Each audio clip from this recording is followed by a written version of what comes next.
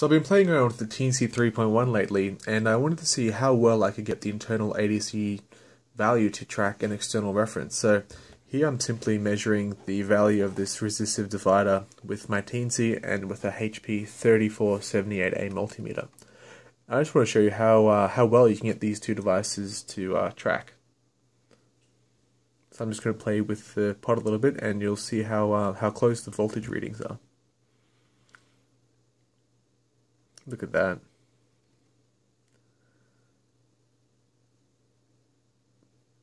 And I'm really impressed with the update speed I can achieve on the Teensy as well.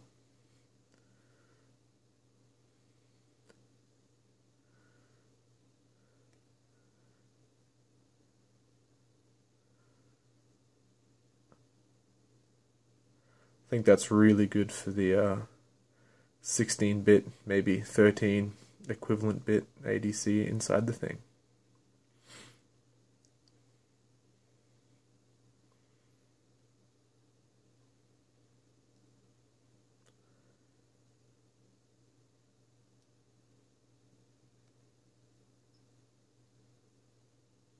Anyway, see you next time.